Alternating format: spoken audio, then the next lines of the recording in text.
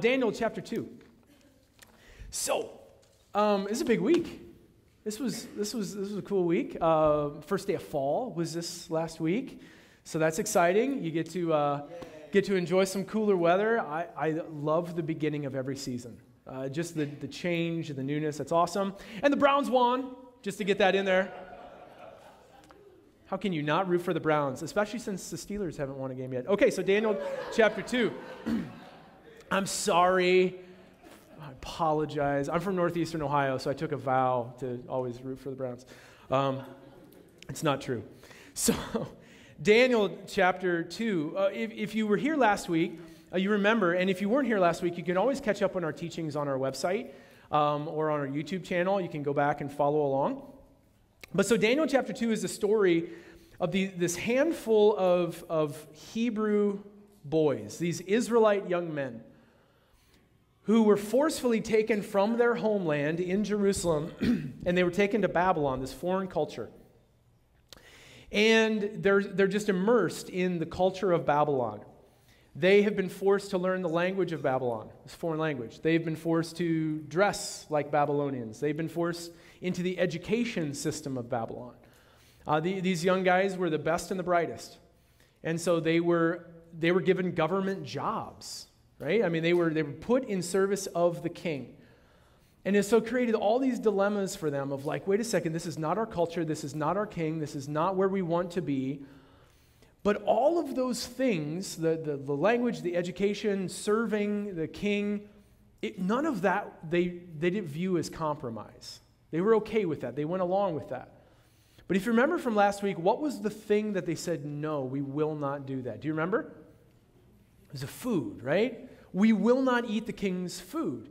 Because if you remember from last week, food was a symbol of their identity as people of God. It was a symbol of their allegiance. And to eat food that was sacrificed to idols, that was set before the king and sacrificed to the king, was to say, I will pledge my allegiance to this kingdom of Babylon. And they were not willing to do that. And so here they are. It creates this tension for them, right? They're in this culture, this Babylonian culture that is counter to the ways of God. And so they have to make decisions all along the way to say, what am I going to go along with and what am I going to resist? Does this sound like your story? I mean, I've talked to some of you over this last week to say, man, this is me. Okay, I realize like I'm in this current of our culture, right? Our culture, it's like there's a current, like you step in a river, right? And the river is moving you a direction. And we're in the current, and there are some things that are fine and okay, and we're just going to go along with it, but there are some things that we are going to swim against. And the reason we swim against them is because we follow Jesus, and Jesus leads us in a different way. So this is following Jesus is swimming against the stream. And we feel it, don't we? If we don't, it probably means we're just sort of all floating along okay. Right? We're just sort of, bit of a joyride. But following Jesus is hard. Because there are some things that Jesus calls us to that they're unpopular. And they're not popular opinion. And so for us, if we're going to keep swimming against the stream, if we're going to give our allegiance to the kingdom of God and to the King Jesus, then we're going to need a couple of things. We're going to need energy. I mean, we're going to need regular sort of routines where we come back and we're reminded that it's all worth it, right? Because God is leading us in this. Because we're going to get tired and we're going to just want to float. We're going to need to be reminded that we're not alone. Like, it's just me and I'm just swimming and I'm doing everything I can against this. And it's just me by myself. Like when we're exhausted, we can start to feel like it's just me against the world. And so we come on Sunday mornings and we realize we're singing these songs with all these other people. I believe in Jesus, right? That you're not alone. You're not alone. And so we need this if we're going to keep swimming against the stream. So this is the story of Daniel, so relevant for us. So we're just going to walk through the whole story. It's really long, and we'll make some observations as we go, and hopefully we'll land at a place that's really helpful. Daniel chapter 2. In the second year of his reign, Nebuchadnezzar had dreams, and his mind was troubled, and he could not sleep. So the king summoned the magicians, enchanters, sorcerers, and astrologers to tell him what he had dreamed. So this is what Babylon was really known for, these sort of mystical arts. Big into astrology and, all sorts of these like secret incantations and stuff like that. That's what Babylon was known for. They've done some, if you're into this thing, they've done like archaeological discoveries where they've discovered these massive books of like dream interpretations and stuff like that from ancient Babylon. So this was the council of the king, these magicians, enchanters, sorcerers, and astrologers. So when they came in before and stood before the king, he said to them, I have had a dream that troubles me, and I want to know what it means. Then the astrologers answered the king, may the king live forever. Long live the king. This is what you're supposed to say, right, to royalty. Long live the king. Tell your servants the dream, and we will make something up. That's not what they say. They say, tell your servants the dream, and we will interpret it. Now the king replied, listen to this, to the astrologers. This is what I have firmly decided. If you do not tell me what my dream was and interpret it, I will have you cut into pieces and your house turned into piles of rubble. But on the bright side, right, if you tell me the dream and explain it, you will receive gifts and rewards and great honor. So tell me the dream and interpret it for me. We got a problem, right? I mean, you start to pity the fools, right, who are like in this role of the wise people surrounding the king. I'm not going to tell you the dream because you're just going to go back to your books and you're going to look through your stock interpretations and you're going to give those to me. I want to make sure you actually know what you're talking about. So you tell me what I dreamed while I was asleep in my own bed. You tell me the dream and then you interpret it for me and then I'll know you have the answer. It's a problem. So they realize it's a problem. So once more they replied, verse 7, let the king tell his servants the dream and then we will interpret it. But the king answered, I am certain that you are trying to gain time because you realize that this is what I have firmly decided. If you do not tell me the dream, there is only one penalty for you. You have conspired to tell me misleading and wicked things, hoping the situation will change. So then tell me the dream, and I will know you can interpret it for me. What? I mean, what do you do? What do you do if you're one of these guys? I mean, you've been like doing the song and dance this whole time, right? Like you got the little incantations and you got your books and you got your astrology and you're reading the signs and you know it's all sort of hogwash, right? But you kind of give them you give them the interpretations and you kind of put on a nice show but deep down you realize you don't have the answers. And here's this king, this sort of troubled tyrant who has this dream that disturbs him, and he gives you the ultimatum. He says, no, you tell me what I dreamed or you're dead. Or you're dead. This is what troubled tyrants do, isn't it? Right? What do? Off with their heads! Right? You've heard this story before. Listen. Off with their heads! How many of you have had tyrants in your life? Like people who ran the household like a tyrant? Do you grow up in a family where like there was a tyrant leading the household? Like, you do that or else. I had to learn pretty quickly. Like, you get emotionally spent. Parenting is exhausting. And sometimes you hear these decrees coming out of your mouth that you think, I probably shouldn't have just said that, right? Because then I'm going to have to follow through on it. Have you ever done that? Like, if you do that one more time, you will not be able to watch TV for a year. Like, you just say these things and then you realize, I shouldn't have said that. Because now I'm going to have to follow through on it, or I'm going to have to take my word back. This is what people who are tyrants, this is what they do. I remember having a soccer coach. Maybe you had coaches who were tyrants, right? And they would just get really angry. They'd make decrees. I had a soccer coach once. Maybe some of you are in situations like that now. I don't know. I had a soccer coach once who we were winning the game, but we weren't winning by enough. We were playing really poorly. And he said, if you don't win by 3 goals, you will run until the sun goes down. It was like 3 hours. It was he's just angry. Thankfully, we didn't have to do all of that. But this happens. He's a troubled tyrant, this king, and he makes this decree. So what do you do if you're one of these wise men, right? You just start making something up? You just take a stab at it? I see a pink monkey on a unicorn, flying across the sun. What do you do? But they know they're had, right? They know, they do not have an answer. And so here's what they say, verse 10. Now the astrologers answered the king, there is no one on earth who can do what the king asks. No king, however great or mighty, has ever asked such a thing of any magician or enchanter or astrologer. What the king asks, it is too difficult. And listen to this. No one can reveal it to the king except the gods, and they do not live among humans. I mean, do you hear just a simple admission? We don't have it. It ain't me. That our wisdom, our knowledge, our resources, they are completely dried up.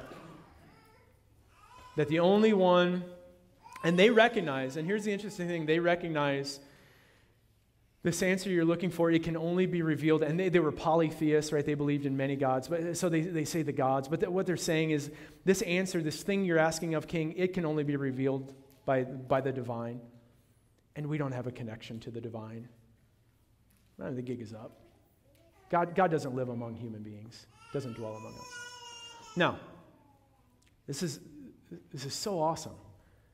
If you're a Jew, right, living 200 years before Christ, when the book of Daniel sort of came into being, and you read this, and you hear these guys like sort of stammering around saying, wait a second, this is too hard, nobody has ever asked this. The only one who can reveal this is the gods, and they don't live among human beings. If you're a Jew, you say, hold on, there is a God who lives among human beings.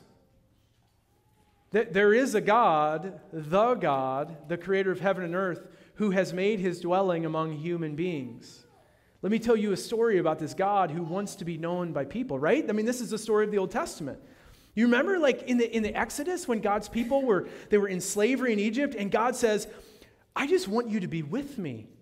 And he tells Pharaoh, the troubled tyrant at the time, he says, you let my people go, and they're going to come to me, and they're going to worship me. They're going to be with me in the desert.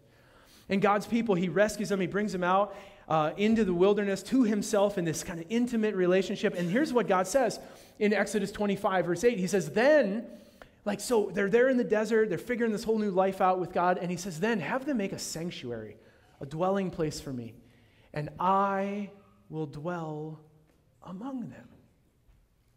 I mean, do you see that? Like, the whole Old Testament is the story of a God who wants to dwell among his people, a God who wants to live among human beings. This is what God does. He says, build this tent, and you'll build this tent, and it'll be right in the middle of the community, and I will be in the tent. I will make my home there, and you can come in, and you can know me, and you can have your sins forgiven, and you can live with me. I will be your God. You will be my people. This is the story of the Old Testament. So if you're a Jew, and you're reading this, and you say, like, yes, okay, you realize, you think that the gods don't live among human beings, but let me introduce you to a God who does live among human beings, who's always wanted to live among human beings.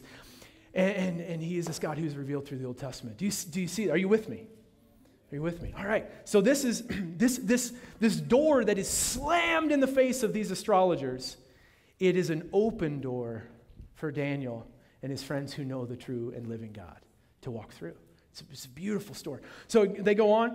Verse 12, it says, so this made the king so angry and furious, and then he ordered the execution of all the wise men in Babylon. Now, stop there for a second. What did Daniel and his three friends do?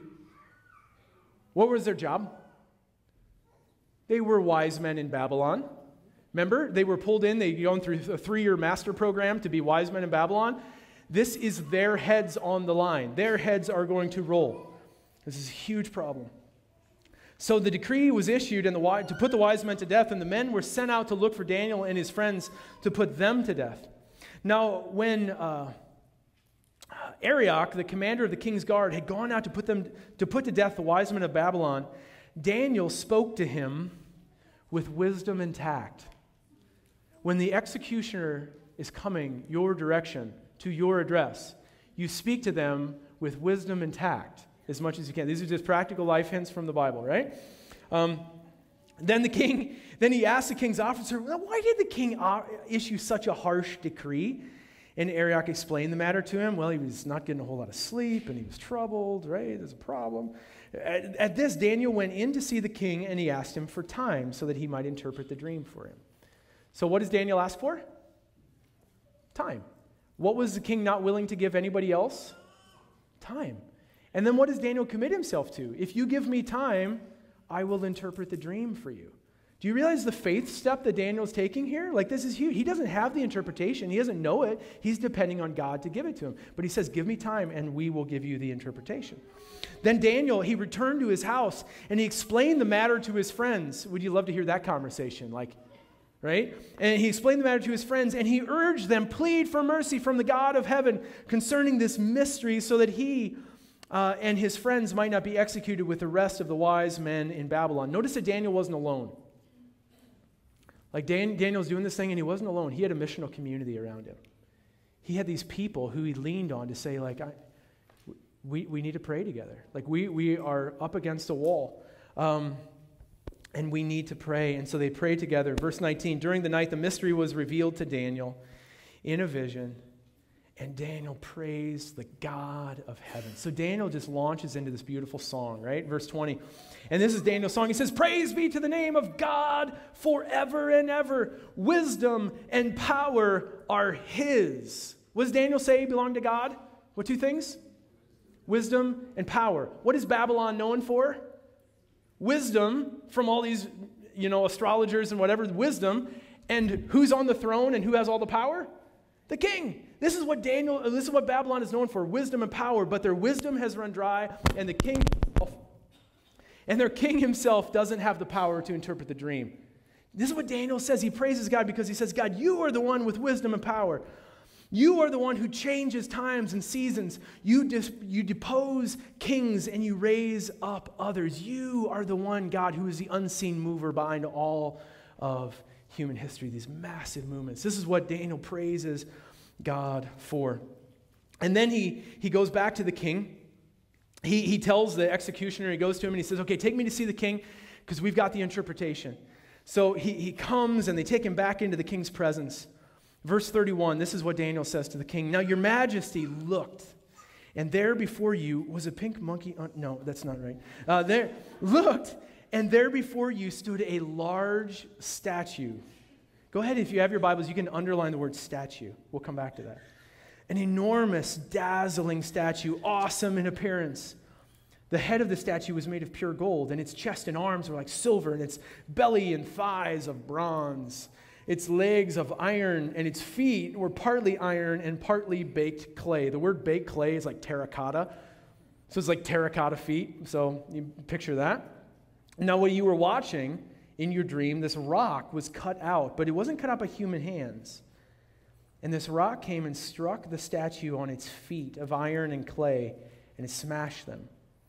And then the whole thing, the iron, the clay, the bronze, the silver, the gold, were broken to pieces, and they became like dust in the wind, like chaff on the threshing floor in the summer. And the wind swept the whole thing away, so that not a trace was left. But this rock that had struck the statue became a huge mountain, and it filled the whole earth. This is the dream. Now, again, the word statue here, we just sort of read over. It's like, oh, he had a dream about a statue. That's cool. But Daniel, he goes on and he says, here's what the statue represents. It represents these kingdoms, these powerful empires. And he looks at Nebuchadnezzar and he says, but you are the head of gold on this statue. Which, if you're Nebuchadnezzar, that's got to feel pretty good, right? That's what I always thought. I'm the head of gold. But there's this change of materials, right? Nebuchadnezzar's reign isn't going to last forever. Babylon's reign isn't going to last forever. There's going to be another kingdom that rises up, and then another kingdom after them, and another kingdom after them. This statue pictures these kingdoms that will come following the reign of Nebuchadnezzar. Now, the word statue is an interesting word. It's the word salem. Everybody want to say salem? Salem. I'll tell you, it's T-S-E-L-E-M, salem. But in other places in the Old Testament, it's translated as image. Image. He has a dream about an image. Now, good Bible students, where's the first place you read about the word image in the Bible? What page are we looking on? Page 1. Page 1. The opening page of the Bible. This should be like ding, ding, ding, right? Dashboard lights are going off. Like there's something here we need to pay attention to. In Genesis 1, we have the word salem. Here it is in Genesis 1, 26 to 28. It says, then God said, let us make mankind, or human beings, in our salem, our image, in our likeness, so that they may rule over the fish in the sea and the birds in the sky and over the livestock and the wild animals that move along the ground, and over all the creatures that move along the ground. So God created mankind in his own image. In the image of God, he created them. Male, female, he created them. Next verse. Then God blessed them and said to them, be fruitful and increase in number, fill the earth and subdue it. Rule over the fish in the sea and the birds in the sky and over every living creature that moves along the ground. So the opening pages of Scripture say, there is a Salem, there is an image of God, and they're human beings. Now, do you realize, like in the Old Testament, there was a huge prohibition against making images of God, making statues and carvings of God. And there were a couple of reasons for it. One was because any like statue that a human being could create is going to fall far short of who God is actually like. You know, like it just is going to be infinitely smaller than what God actually is. Does that make sense? But do you know the other reason why God says, don't ever make images of me? Because God already has. And the world is full of them. And this room is full of them. You are made in the image of God. You are different from all of creation. You are different from all animals, from birds, from fish, from animals. You are created in God's image, God's Salem. And notice what it means to be created in the image of God. The first thing is what? Fill the earth. Fill the earth. This is one of the most beautiful things about being created in the image of God, is that you have this ability for man, for woman, humankind, to come together to make a covenant relationship. To commit their lives to each other, to come together in covenant, and out of that covenant relationship to what? To form new life. To actually create new life, that the world can go on. I say, like, this is not the great commandment, but it's the first commandment, and it's my favorite commandment. And you can come to the Help I'm a Parent conference if you want to know more about what we're talking about here, this creating new life. So that's the first thing. Being created in the image of God says, be fruitful, multiply, fill the earth with new life, create new life. This is awesome. And what's the second thing you notice about being created in the image of God? What are we called to do? To rule. How awesome is that? I used to have a mentor who said, you give people an inch, they'll think they're a ruler, right? I was like, man, it's lame. I didn't say it. He said it. I'm just passing it along. You can turn to your neighbor and say, you rule, right? Don't do that. That's kind of lame too. So, but this is part of it, to rule. And what are you supposed to rule over as somebody made in the image of God, as God's images? Fish and water and birds and sky and creatures and land.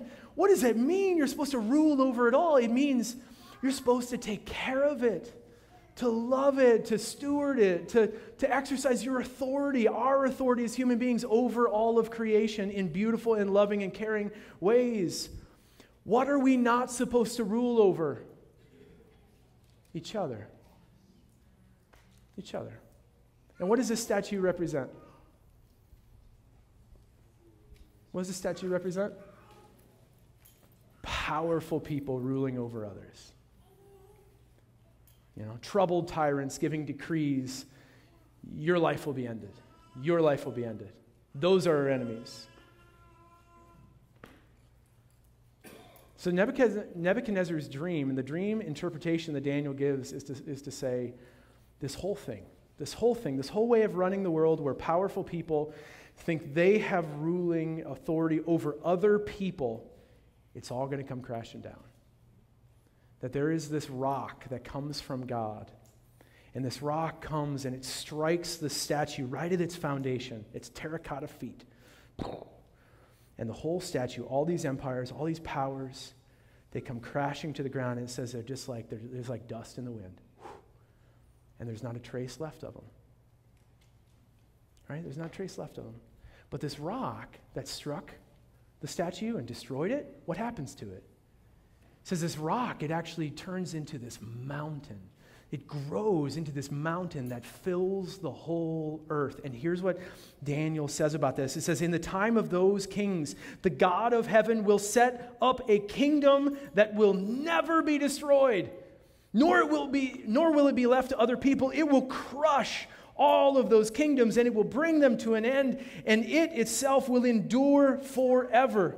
But the meaning of this vision of the rock cut out of the mountain, not by human hands, this rock that broke the iron and the bronze and the clay and the silver and the gold to pieces, this is it. The great God has shown the king what will take place in the future. This dream is trustworthy and true. Then King Nebuchadnezzar fell prostrate before Daniel and paid honor to him and offered the incense presented to him. And the king said to Daniel, listen to what King Nebuchadnezzar says. Surely your God, the God of gods, he is the God of gods, and he is the Lord of kings, the revealer of mysteries, and you were able to reveal this mystery. Do you hear what the king Nebuchadnezzar says? The one on top of the statue, the head of gold, he says, your God is the God of gods, the King of kings. This is unbelievable, this story. Now, in the first century, there were these Jewish freedom fighters. They were called zealots. And they would arm themselves with swords, under their cloaks and stuff, and then they would jump out on Roman soldiers because Rome was kind of the power of the day, right? And they would try to kill them. And do you know what their inspiration was for trying to kill these Roman soldiers? They had one chapter in the Bible that they turned to more than any other. Any guesses what that chapter of the Bible was? It's a low-hanging fruit, people. Daniel chapter 2. You know why? Let's crush them. Let's bring the kingdom of God. Let's crush them. Jesus comes marching into Jerusalem, not marching so much as riding on a donkey. And they think, let's crush him. This is the rock from heaven. It's going to come and it's going to destroy him. And this is what Jesus says. In John 16, he looks at his disciples and says, take heart, be of good courage. I have overcome the world. I have conquered the world, Jesus says. Jesus is talking about the kingdom of God. He starts his ministry. He says, the kingdom of God is coming. It is here. It is breaking into earth. Here and now, God's dwelling place is among his people. God has come to save us. And then Jesus, he says, I've overcome the world. I've conquered the world. And then what happens to Jesus? He's arrested. And he's put on trial. And he's beaten. And he's mocked. And a purple robe is put on him to mock him. He's a king. And he has a crown put on his head, but it's a crown of thorns. And he's spit on, and he's abused, and he's hung on a Roman cross. And he has a sign above his head that says what? King! King of the Jews. And it's all meant to be a spectacle. It's all meant to be a mockery. And Jesus dies. He gives his life. And 3 days later, he's raised from the dead. He's resurrected from the dead. And he comes back, and he looks at the people who had done this. He looks at his disciples, and he says, peace be with you. And then he commissions them. He says, the kingdom of God is here. Go into all the world and make disciples of me, the King of Kings, and build the kingdom. This is what Jesus does. How crazy is that the rock that smashes the king, the whole kingdom of the world, this whole thing, the rock that smashes it, the way the rock smashes it is by being smashed himself. He doesn't smash it with violence. He doesn't ride into Jerusalem on a war horse with sword blazing, leading a military fight. They would have joined him in it. But the way the kingdom of God comes into this world is by being crushed, by choosing to give up his life rather than to take life. And this is what Colossians 2:15 says. That Jesus, having disarmed the powers and the authorities, you hear that? That having disarmed the powers and the authorities, he made a public spectacle of them, triumphing over them by the cross. We sang the song earlier. It says, worthy is the Lamb. Worthy is the Lamb. The Lamb will reign forever. And who's the Lamb? And what happened to the Lamb? The Lamb was slain. The Lamb gave up his life. This is the unbelievable power of the gospel. This is the good news of Jesus, that this is the way the kingdom of God comes into the world. It looks like self-sacrificial love, and it smashes, it crushes the very foundation of the kingdoms of this world, but it always looks like self-sacrificial love. So a couple of things as we end this unbelievable story. Such a powerful story. One is maybe you yourself, you would place yourself in the place of those astrologers, those enchanters, those, sort of diviners. It's like, if you're really honest, you'd say, man, I know the songs. I can sing the songs. I know stories in the Bible. I know all of that. But when it really comes down to it, you would say, you know what? God does not live among me. I don't know God. This God does not live among human beings. And the beautiful news is that even now, here and now today, God is not far from you. God is with you. God loves you. God is pursuing you. And the amazing news of the gospel is that the moment you open your life up to Jesus, that you surrender to Jesus as King, he actually comes and makes his dwelling within you. That the presence of God, this God who's a revealer of mysteries, this God who's a creator of heaven and earth, actually wants to live within you, to know you, to relate to you. This is the most amazing news in the world. And it all comes just by surrendering your life to Jesus, just by opening your life up to Jesus. You may know people around you, secularism in our culture, right? The current of this culture. It may say, like, we have answers. We know how the world works, and we have all of the answers, and it's all kind of in this framework right here. And if they're really honest, they'll say, you know what, our answers only go so far. We don't. Those answers, they only come from God, and we don't know God. And so you're going to have opportunities as you know and as you relate to God and as you relate to other people to show people the goodness that there is a God who loves them and wants to make his home in them. It's part of our role in this world. Number 2, one of the biggest mistakes Christians can make is to put our trust and our allegiance in any kingdom, in any nation, in any government, in any power structure that at some point will crumble and be washed away like dust. I mean, this is one of the big temptations. It's one of the big temptations to say, I'm going to put my trust in this kingdom, in this nation, in this government, and I'm going to give my heart and my allegiance to this government. And if we're really honest, what's going to happen at some point, this whole thing is going to crumble. But our hope is not in any of these nations, in any of these power structures. Our hope is in the kingdom of God. This kingdom that will last forever, that cannot be shaken by troubled tyrants. This kingdom that endures, that submits to Jesus and to the way of Jesus. So we put our trust in him alone. And third, we just keep swimming.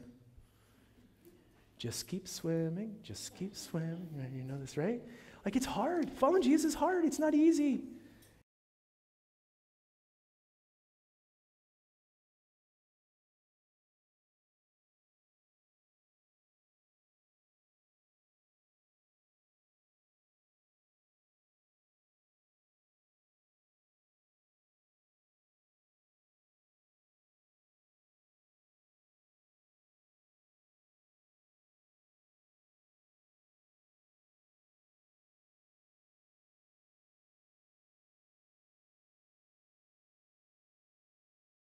We come to you like Daniel and his friends.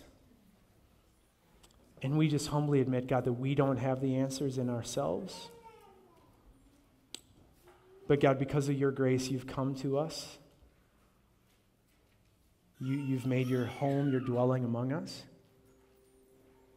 And Jesus, like the amazing mystery, most amazing mystery of all is that, God, you want to make your dwelling inside of us.